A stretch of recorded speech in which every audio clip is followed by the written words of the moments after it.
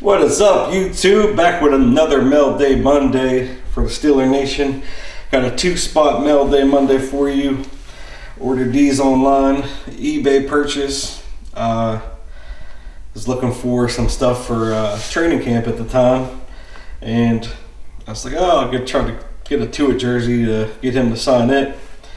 Well, ended up finding a Tua jersey, TSC certified, signed for cheaper than what I could probably buy the jersey for, right around the same price. So anytime I can find the thing already signed and certified, I'll take that any day over though, because you know, if I can get them signed in person all day, and I know they're real.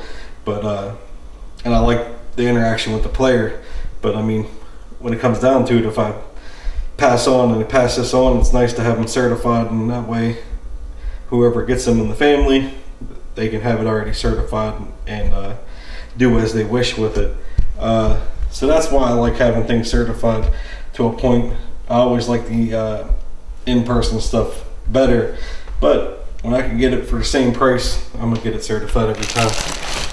Also got this Jack Ham full-size football, Hall of Fame 88 inscribed, TSC certified as well.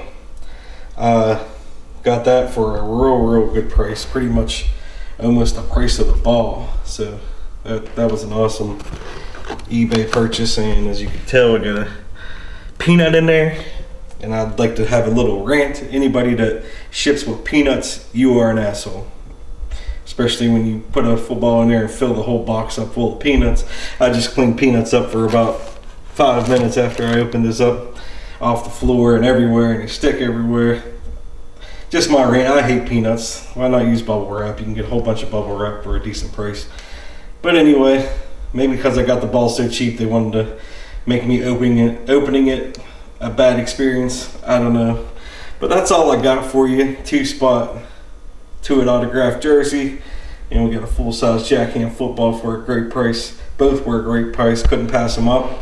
Let me know what you think of the mail day. That's all I got for you now. Steeler Nation, make sure you like the video, comment, and subscribe to the channel. All right, have a good one.